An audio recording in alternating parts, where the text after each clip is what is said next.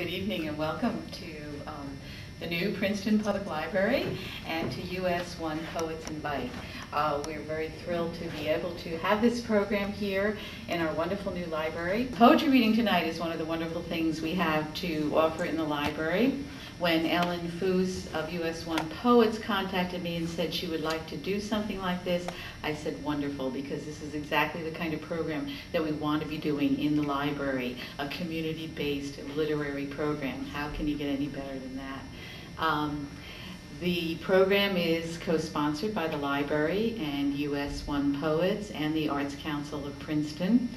And this is our first one. We're going to be doing one the fourth Monday of the month. So the next one will be May 26th. Wednesday. It is Wednesday. Thank you. And then in June we will be having it on June 23rd. Thank you. I want to give the podium over to Ellen Foos, who will be introducing our invited poets tonight and then moderating the open mic afterwards. So thank you once again for coming, and I know we're all in for a wonderful evening. Thank you. Hi, and welcome everybody. I'm Ellen Foos, and I'm really happy that Sue was open to the idea of this reading series. I think it's going to be a lot of fun. We've already got people scheduled all the way through the fall, and we'll just be keeping everybody informed about who those people are going to be. I do again want to thank Sue Roth at the library and then Janet Stern at the Arts Council. They're co-sponsoring the event. The sheet is over there. If people want to sign up for the open mic, we'll do that after. We'll have the first two poets and then a short break, and then we'll do the open mic. Carlos has two poets tonight. Carlos Hernandez Pena and Lois Marie Herod are going to be reading. They both have books for sale back there. Carlos has kindly offered if people want to pick up his book and then read through it along with while he's reading, and then you can decide to keep it or turn it back in. But I think it's just a nice way to be able to read along, so feel free to pick one of those up. So I'll introduce Carlos first, and then he'll read for about 20 minutes, and then I'll introduce Lois. Carlos was born in Mexico City, and he has lived all in different places in the United States since moving here. He's working on some short stories in Spanish. He can maybe explain that to you, how his writing and seems to be fiction is in Spanish and his poetry is in English, which I think is pretty interesting. And he's a great member of the group. We really have a lot of fun reading each other's poems and talking about it. If people are interested in the US 1 Poets Cooperative, you can talk to me. We meet every Tuesday night, and we really hope that everybody who is interested will also participate in the open mic either tonight or at the next event.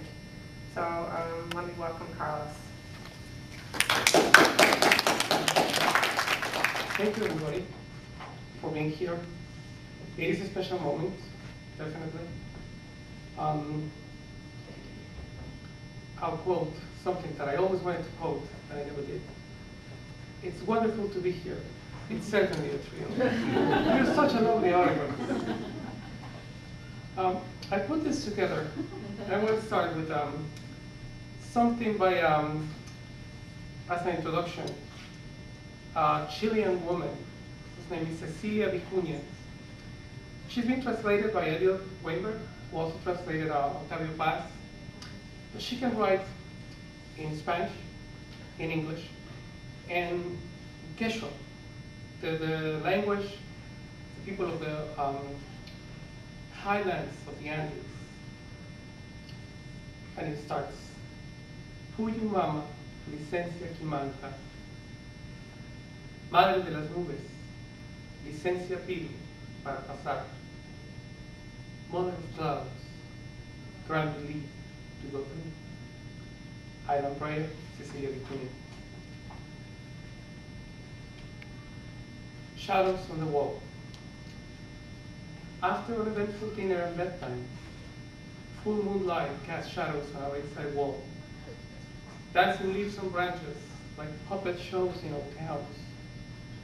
My chosen tone of words and voice, after hours of nocturnal silence, arrives old with daylight. In an adventure returns, a gesture suspended in the kitchen, sweet burn mid-air. The little one's morning meal, not ours.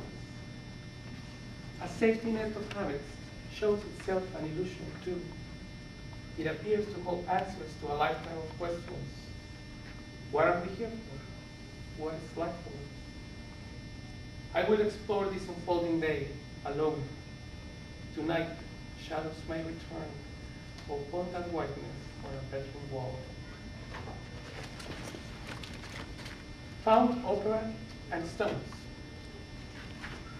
These rock formations and the water flowing downhill echo and witness all passers-by. How can I learn anything if I cannot listen to these stones laying around? And these clouds I find, like a theater stage, always shifting shape, blues and blues, fine counterpoint, never mind the rhyme. I found a note I wrote a while ago, lives ahead of a note with dogs as horns, an old tribal idol, a mask, a tower, a tall woman wearing a long, long shirt as a nightgown. This body of mine fades into sleep at 4 a.m. on the sofa.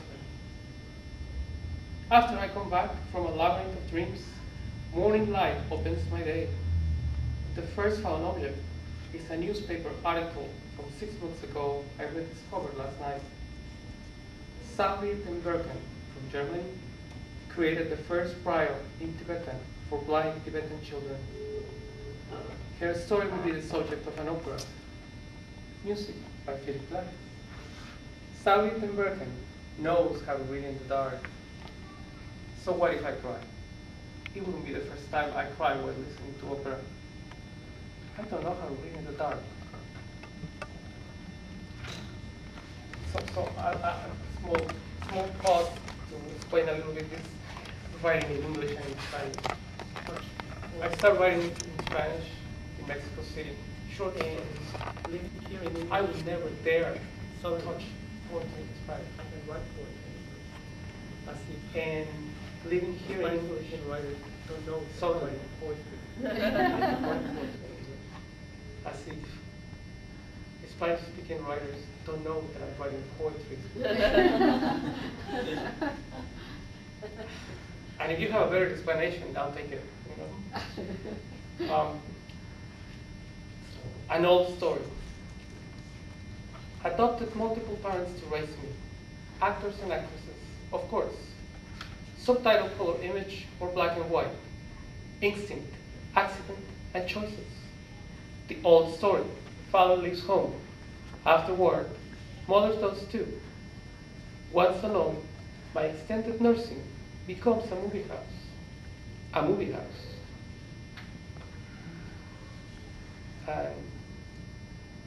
A movie. After Lulu on the Bridge, a film directed by Paul Auster, who happens to be a writer, who happens to be a poet and a translator. I have great admiration for Paul Auster, so I couldn't help it. After Lulu on the Bridge, is dreaming before dying, almost knowing? Is there knowing while we are alive or living only? Lulu on the Bridge, title for the movie inside a movie. Uncommon blue light stole, stolen from a dead man. We never see provenance of either one. Musician takes it from the dead man, meets woman, who saw the now dead man alive. Musician gives her the stone. In the movie, she listens to his music. In his dream, she falls in love with him. Dying musician dreams life before his death. Dreaming musician dies in the movie. The stone, bridge between dead man and living man, musician and woman, life and death, dream. I start writing in Spanish. Our movies bridge to tie what is disconnected, our everyday life. Death, no images pretending to be relations, present, inside and beyond our dreams. Moonbill. charm for our ancestors, moonbill, heal their livestock. It appears, I believe, when we are asleep. Cave deposits, soft whiteness sculpted over ceiling and walls, dripping water and microbes crystallize in calcite silence. Harvested mud-like cream cleans these wounds. Touch me. Next one is called imprint. Open curtain and window to find the writing in the letter. Your voice takes flight under my hair, inside my veins, between my teeth. Skin, margin of her presence, delicate surface, feels cold. Sometimes labyrinth, sometimes desert, on the naked flesh. It only turns them invisible to another pair of eyes, where we find frontiers, when we least expect to meet them and read them. So never unkindly.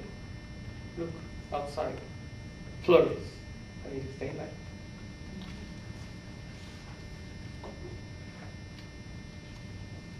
And a pause to thank US1 worksheets through the last 20, 30 months. It's all been a very supportive and encouraging experience to be able to write and then be listened to and listen to other poems in English. Not just from a book, but to listen. Winter Carnival. At night we dance in costumes. Prince, pirate over water. Wings ensemble, eagle and owl. Innocent hunger returns, bold. Flight and tempo explode, silent. Talons pull apart, mask and beak. Mariachi serenades open wounds. We die this snowy red, unwilling to wear a winter dress. Low chambers. Open eyes cannot invent shadows inside a cave. Fingertips read every crevice and shape. Hollow sounds of ancient rock, stone wall, no grass or dirt on the ground, no warm embrace. My urge for shards of clay, metal, or carved wood brings no sign of earlier presence, not one bone. Limestone texture prevails over this space, not taste or smell of flesh. On my knees, I crawl. Mountain spring.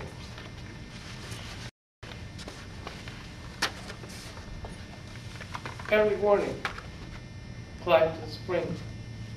I welcome unexpected impressions. A dragonfly points to a walking stick. Rattlesnakes down the stream hiss their message. A fawn appears, quiet, alert, not frightened.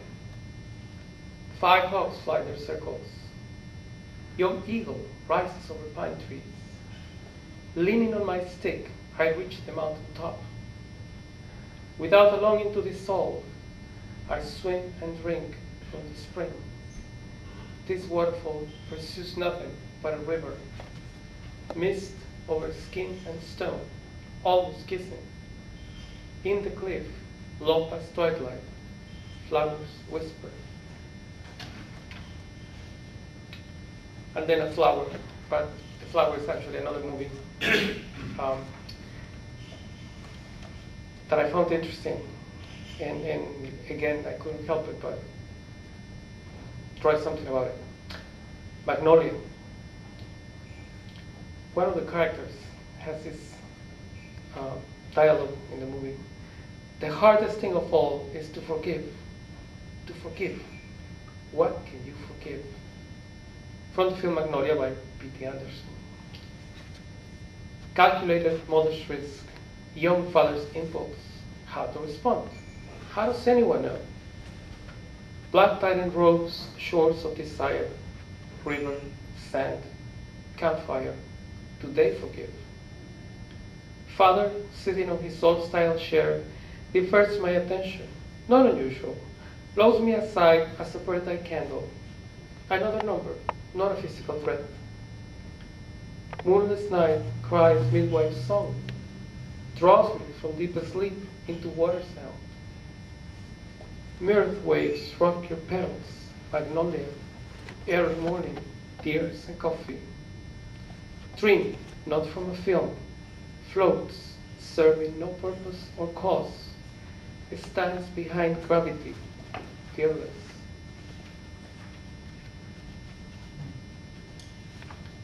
Deep silk eyes. Feline light, playful fingers, halt speed and pain. Deflect impulsive course, a dark space disappears. Radiant candle dissolves black walls of corpses. Flutes chambers in electric violets, cotton whites. Light invites looking, vast unexplored ocean. Blue pearls follow rhythmic touch. Under silk eyes, her kindness, her peace. Healing morning, healing light, night.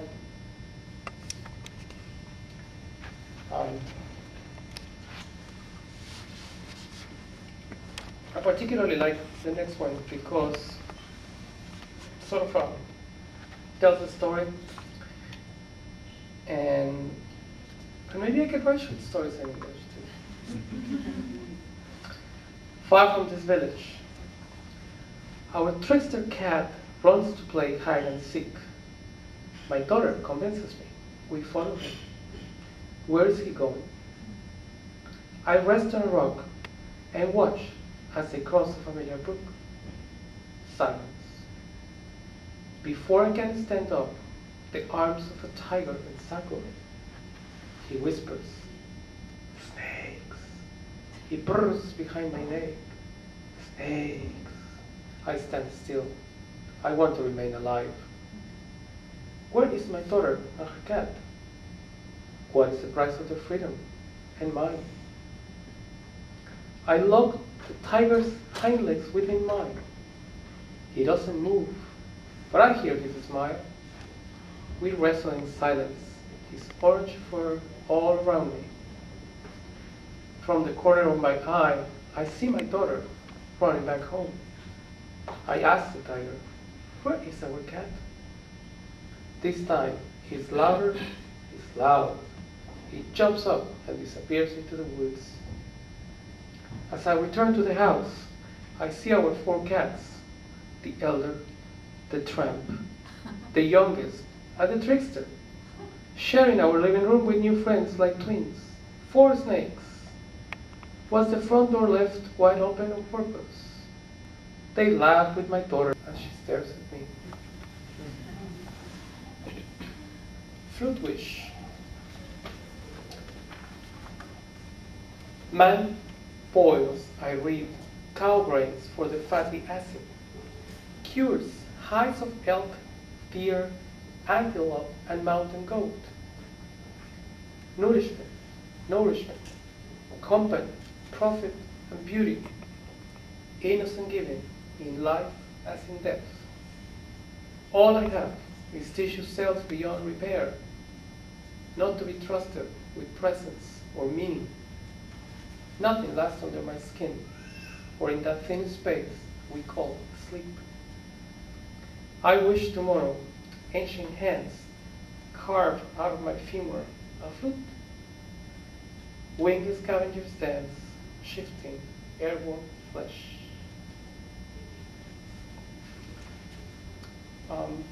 I would like to finish as I started with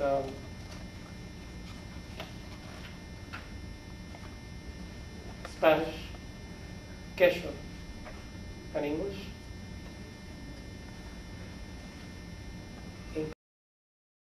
Smushai Mangala, Upalai, Yukanshi Kanshi, Alpayalu, Waya Nina, Yukanshi Kashun, Vishaska, Gui, Shina, Samai, Mishki, Yuini, Wakai, Kipa, upayay, yarabikuman shuti. In Spanish, that becomes besando arcilla, silencio, somos tierra, agua, viento, fuego, soplo limpio, brisa, dulce silbido, lamento, después silencio, anónimo. For the English version, I asked an old to allow me to write an introduction. Her book actually is recently being published by the University Press, and you can find it at the U store. They tell me that I am the woman of the oceans, that I bring wisdom in my hands, that I am a child woman, but that I can speak with the heroes. At times, I cry, but when I whistle, nobody frightens me. María Sabina, in lengua mazateca, Oaxaca. Kissing clay. We are silence, fire, earth, wind, water, clean breeze, sweet whistle, lament, then silence.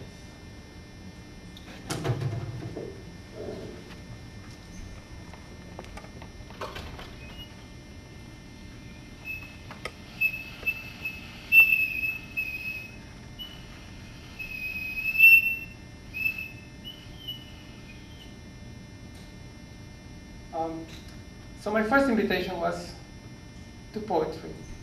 Poetry is not dangerous. Poetry doesn't kill. There was an article in the paper that you should be aware of poetry a couple of weeks ago. Poetry is to explore and enjoy. My other invitation is to the Princeton Art Museum. They have a wonderful exhibit of pre-Columbian instruments. From possibly America all the way down to Chile. Now with computers, you can just touch your area, your tribe, your instrument, and listen. It's wonderful. Thank you very much.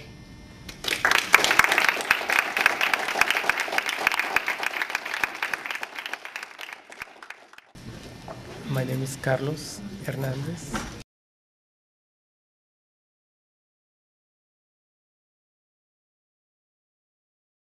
Okay, I want to introduce Lois Harrod now, and just make sure everyone who is interested in reading in the open mic sign up, as soon as we break again.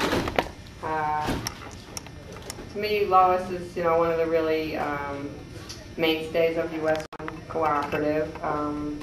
She's really inspired. She's had several books published. The one I'm most familiar with is the Spelling the World Backwards. I really love it. She's got some great titles, and that's one of my favorites. She teaches high school English and creative writing. She's gotten several grants from the New Jersey State Council on the Arts. She's just a real pro, and the thing I also love about her writing is it's very compassionate and just a real sense of strength in the writing. I really like how strong everything she writes. A lot of conviction. So here's Lois.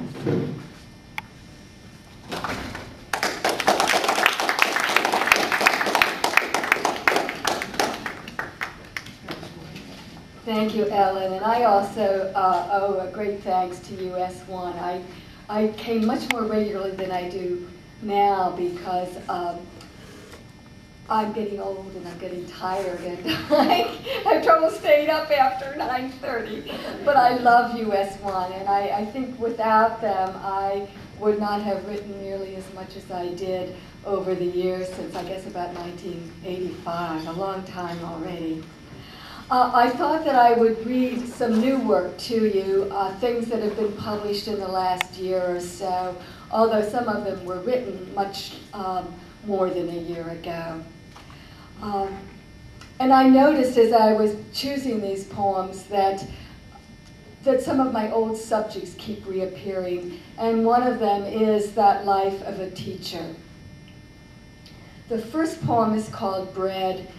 The odd thing about being a teacher, of course, is you don't know what you're doing. You throw your crumbs on the water, your bread on the water, and you never know when it's going to come back. Bread. Sometimes the past returns as a student whose knees seem too narrow to bear his classmates' jeers. Queer, faggot. His voice so foreign you astonish yourself when you call out his name, Michael, and it is. He's traded his thin white arms for a leather jacket and shoulders broad enough to hang a sleeve. A soldier now, holding the sky above Somalia, an ebony bowl in his hands. His friends have told him to write the stench of Mogadishu. He has friends now, but he wants to tell you about the white stars rising above the desert. And as he looks at your ceiling, the lights seem to float like a basket of bread in the evening. Thus he begins singing his songs. This boy, whom you do not remember saying a word in your class, his voice now a white loaf in the sand, and all around, the students roll up their eyes from their dry study as if they too were hungry, and you wonder what crust you could have thrown him that made him come back to you today.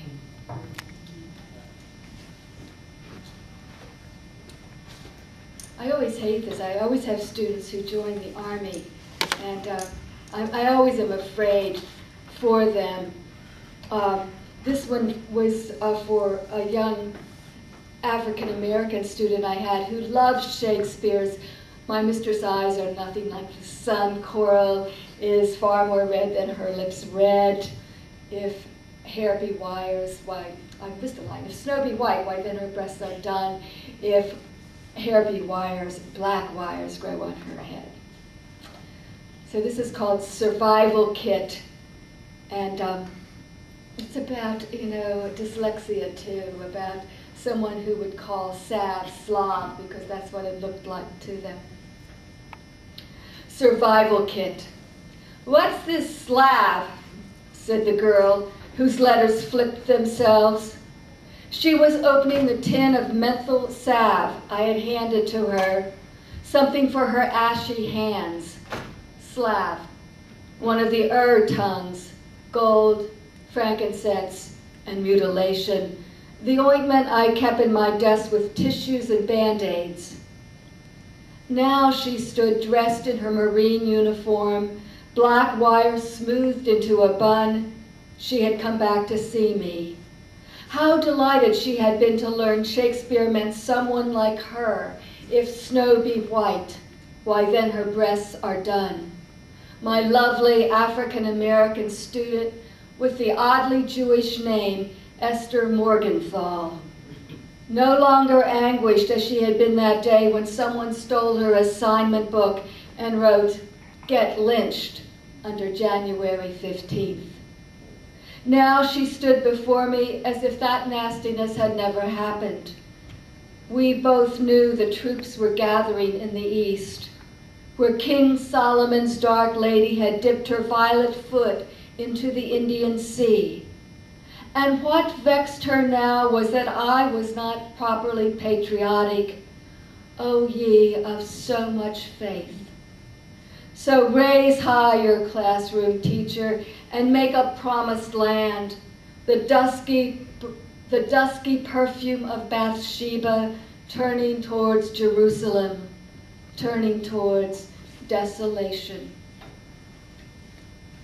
And the last school poem, one I would have never written without students complaining that any poem over 10 lines long is too long. Length. Don't grow too long, the writer said, who will read you. But like a comet, the poem had rules of its own. Night, luminescence, a fuzzy scripting of stars. Wait, stop, said the writer, you're already 2 asteroids too long. But the poem wouldn't listen. It was beyond satellite, stretching itself from Venus to the Swan, butting its white head against the moon. It didn't look down to see if watchers were looking up. It couldn't ask what such length signified, fortune or omen. Anything that long must mean or be, but who had the patience with a poem the width of the cosmos? If it has something to say, why doesn't it just say it? Said one watcher and turned on his television. Nobody will read you, the writer said. So what, said the poem, no one needs to. There was never more than one reader here, whatever you imagined. VCRs, topless bars, past lives. I guess another source, or a Big Macs, continuous heart attacks, source of my work Mickey Mouse, is art. Frat House.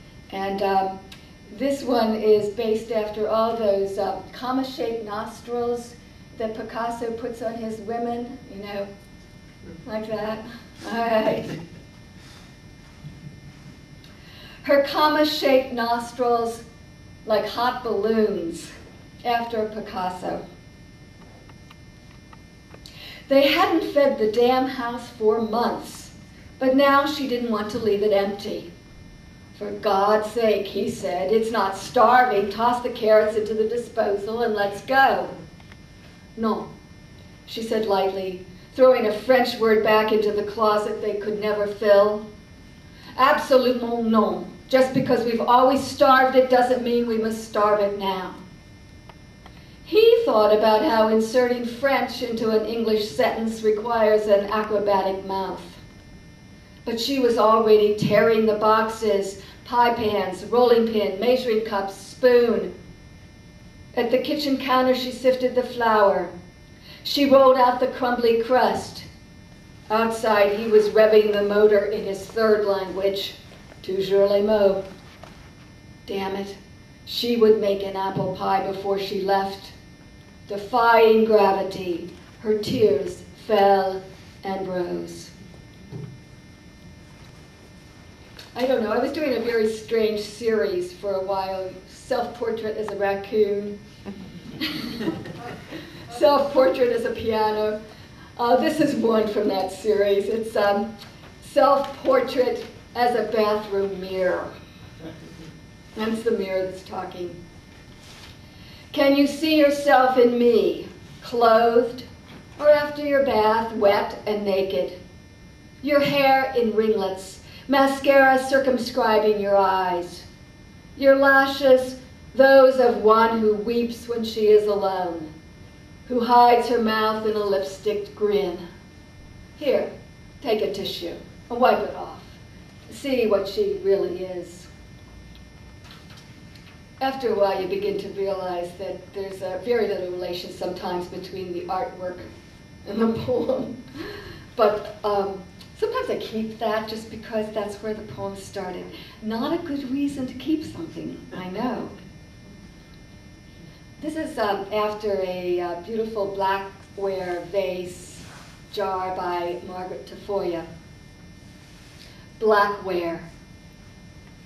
Light knows the deep as a child scratches a desk.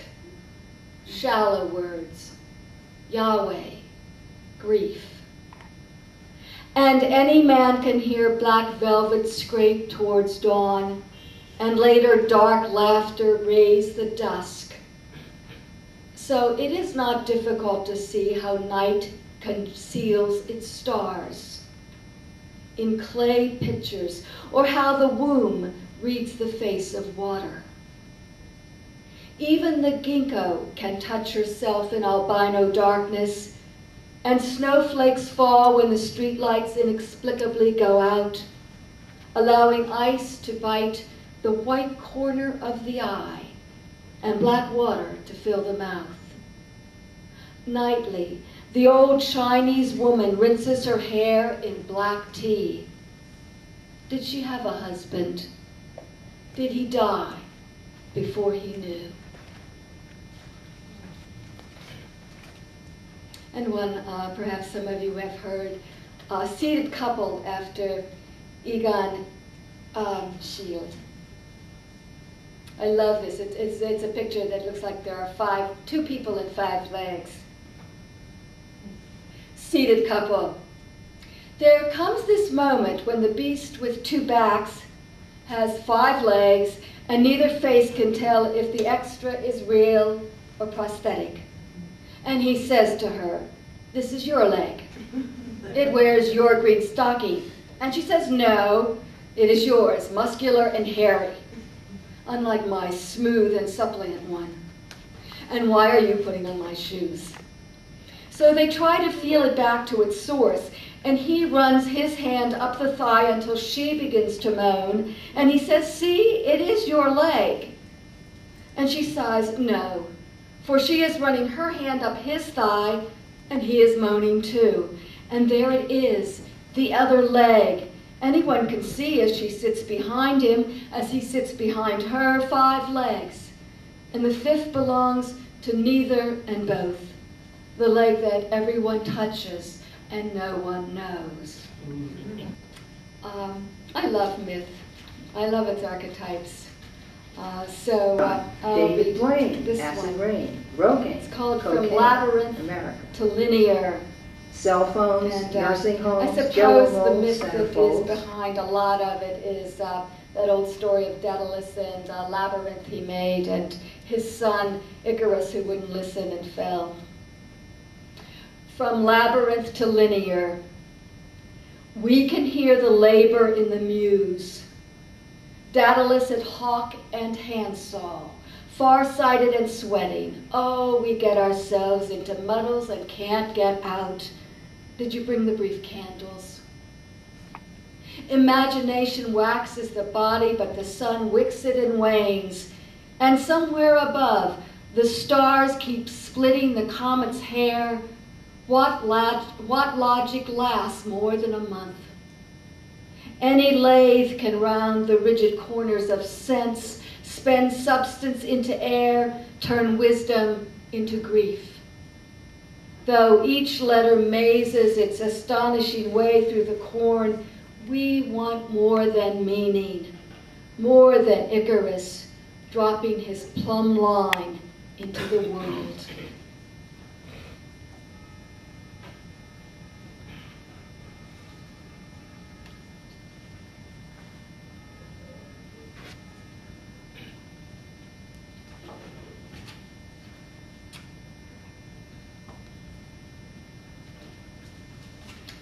The right book. This is the problem with bringing things in 1,000 different places.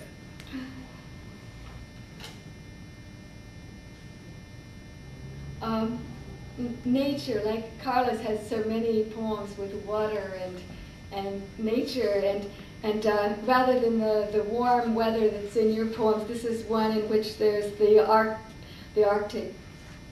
What the polar bear sings, white on white.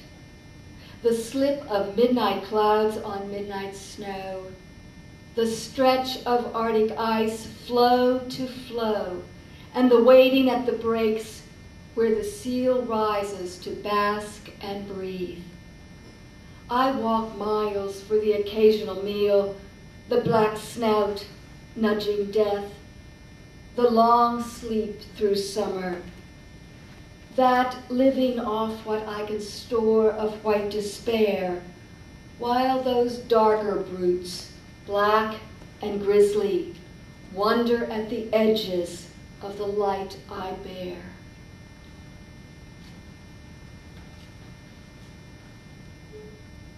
And I'll end with 3 poems about family, which seems to be a subject of mine.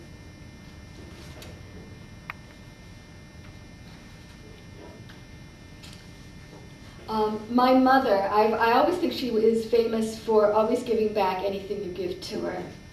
So over the years, we've gotten back about every gift except for candies. She keeps candy and eats that. If you're young, you probably don't remember that wonderful blue that Evening in Paris perfume used to come in. Oh, it's just this wonderful little blue bottle that I envied as a child. My mother's house coat. Here, take it, I won't wear it. Perfume on the stopper, blue as ink spilling the page, bottle glass blue, arteries too heavy for my clavicle. You bought it for me. My mother's face still within her theatrical fragrance, topaz, Evening in Paris, Hawaiian ginger. To be as I am, smaller than a whiff lacking her green flashes, red hair, her eyes like limes. Oh, she could be sour and strong, forcing the thumb back into its socket. I do not have such redolence. The grunt and grit to drag myself from garage to kitchen the day I fall from the stepladder and crack my hip. But everything happens once, and then again a different odor. Now she rubs the swollen wrist. Maybe I should have seen the doctor. She asks again, here, take it home and wear it. This housecoat still breathing something I do not want to breathe. Till she had a hip replacement. Foxgloves. So many entries into the body. The 5 fingers, the senses, the 1,000 delicate caves of foxy pleasure, and then the follicles, the pox. My 89-year-old mother after her hip replacement, the pores on her necks like craters, dry tunnels for thick needles. And then her anger sting as I tried to keep her from tearing out the IV, poked into and taped to her forearm. Tried to keep her from tearing out the catheter. It pinches, she said. It burns. How do they expect me to pee? With that stuck in. God doesn't want us to be manipulated, she said. A word I had never heard her use. This woman with a 5th grade education, who had always left theology up to my father, this woman who had been a shy and docile wife, now snippy and witty under the lingering influence of anesthesia. She wanted to go home. What would Dad say?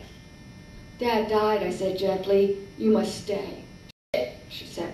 Damn. Words I did not know she knew. Words that must have entered her ears when she was small. Buzzing in her head for decades. Damn, poking and prying, pricking away, waiting for an entrance. I didn't ask for this operation, she said. When did you go over to the nurse's side? What did those doctors say to suck you in? She tried to get out of bed. She tried to go home until the nurses in their gloves brought restraints. They were violet gloves. She said, violet and foxglove blue. I just want to die, she said. It was you, not me, who wanted this operation. It was you. All righty.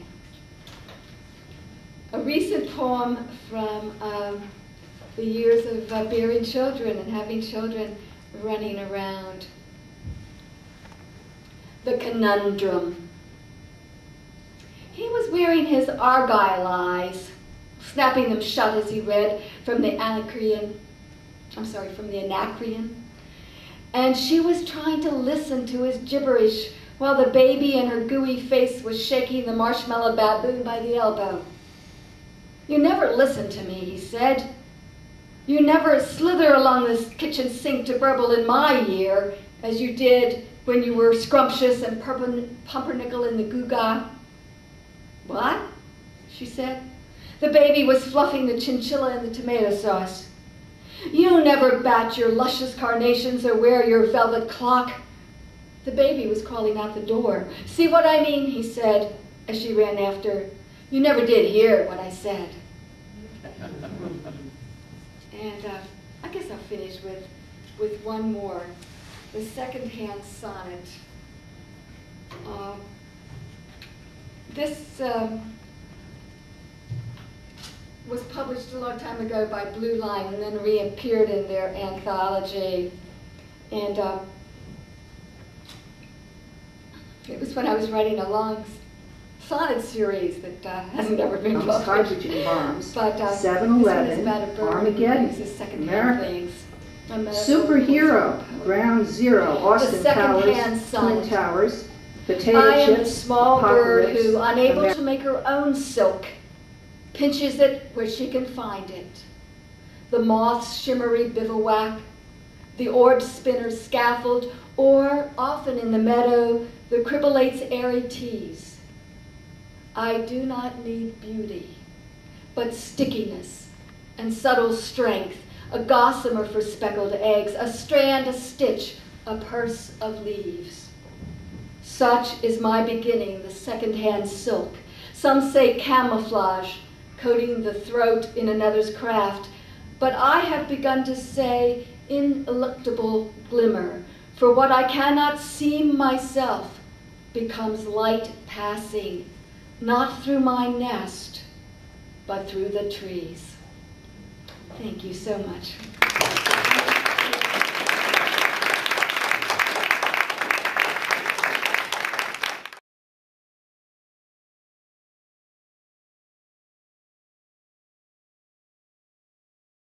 I'm Gail Gaspar, and I've dedicated the last year to an illustrated poetry collection, and I'm just in the process of coming out with it.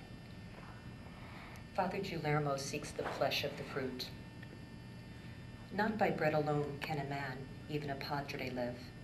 No, not by bread alone, though the Santa Fe nights, spackled lavender and teal, satisfy the innermost sanctum of the soul, though Senora Dulcinda Carimba de Luz brings un bolo to the table of the Mission San Miguel each morning. The padre, she knows, prefers prayer to conversation, and so she returns to the courtyard of the Mission San Miguel each evening in silence, leaving behind always a soup for the padre, a quiet man who prefers prayer to conversation. Still, it is no secret to the Senora that Father Guillermo, more than he longs for the waterways of Venice, more than he longs for the dome of the basilica, longs for the flesh of the pear. The Senora has seen his silhouette as he sits at the wide-open window facing the orchard where the fragrant fruit infuses the night air of the courtyard of the Mission San Miguel. Yes, Father Guillermo prefers the flesh of the pear fruit. In nearby Bernardo, Monsignor Boteri marks the passing of the days, the feast of San Lorenzo, the feast of San Antonio, the feast of San Pablo, and considers the blessings of the beast and the impending visit of the Archbishop Canto. From the window of Mission San Miguel, Father Guillermo, restless, observes his orchard, and from his bedside almanac counts the days until the golden pears redden and dangle like rubies, indisputable gifts of the Magi from the upturned branches of the tree. Thank you. I'm Kathy Palka. I have a spring poem to read, a seasonal poem, that's set in one of my favorite places in New Jersey. It's at the Teetertown Preserve, which is a park in the northwest corner of Hunterdon County. It's titled Future Wilderness. And it begins with an epigraph from Frost. Something there is that doesn't love a wall. Above Califon, the timeless blue of a crisp April morning gleams on the pond at Mountain Farm. Higher still along the rocky slope, the trail enters the woods, then travels down the edge of what my map names Future Wilderness. I've come to find this place where the future returns the past. As the path parallels a farmer's fence, the ruined mounds snake among trees. The old neighbors, good or otherwise, are gone, and the cows too. No one has made a friendly game of wool mending in 80 years. Each freeze and thaw has had its way. No pines or apples grow, but oaks, sycamores, beech, maples, and the delicate white dogwoods have crossed the fallen stones to take back ground cleared long ago. The woods are rich again in shadows, riotous with bird song and the scurry of animals, deep in the mischief of spring. Without our care to wall it out or in, the land relives itself, and the wild returns from a time before our fathers ever spoke of fences. Connie Bryson, Thank you. Thank you for helping me here. It's called America. And I would say just about exactly 50% of it's pretty patriotic, but I think you'll figure out what's going on here. America. Cornfields, drug deals, saying grace, spraying mace, confetti, graffiti. America. Hot tubs, billy clubs, styling moose, child abuse, condos, winos. America. Apple pie, right to die, star search, strip search, personals, arsenals, America. Empty nests, urine tests, reruns, handguns, tofu, voodoo, America. VCRs, topless bars, past lives, battered wives. Big Macs, heart attacks, America. Mickey Mouse, crack house, college boards, slumlords, blue corn, kiddie porn, America. Teflon, radon, David Blaine, acid rain, Rogaine, cocaine, America. Cell phones, nursing homes, jello molds, centerfolds, X-Files, pedophiles, America. Vanna White, urban blight, game shows, death rows, Tampax, anthrax, America. Shopping carts, body parts, rock and roll, gun control, Slurpees, herpes, America. Park and ride, suicide, emails, she-mails, early detection, lethal injection, America. SATs, STDs, touchdowns, meltdowns, end zone, ozone, America. Spiced ham, son of Sam, surrogate moms, hydrogen bombs, 7-Eleven, Armageddon, America. Superhero, Ground Zero, Austin Powers, Twin Towers, potato chips, apocalypse, America. Thank you. One is very appropriate for this day of leadership. It says, follow me. I'll give you bread, the very life of life. I followed him, and I died. Follow me, he said, for I'm the truth and eternal light. I will deliver you from evil and evildoers. I followed him, and I died. Follow me, he said, I'll give you liberty and the joy of happiness. I followed him, and I died. The second one is more or less in the same mode. I learned from Harvey last year that the word brown can also mean sad. So Harvey, I'm trying to live up to that. I wanted to meet you at ground zero. Wise men taught me to respect my elders. You sure are old, much older than me. You've been there from the beginning of time, maybe even longer. You're kind and loving and watching over me. They all said so. You used to do wondrous things. The holy men say in melodious tongues and sacred words, some carved in stone in ancient lands. I sang your praises with folded hands, on bended knees, in Sanskrit and Greek, in Hebrew and Latin, and Arabic too.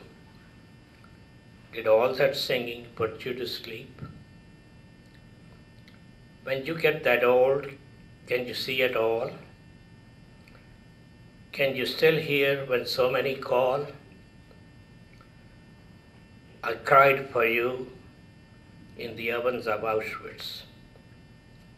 I called your name from the mile-high inferno of the towering towers before I jumped to meet you on a New York street.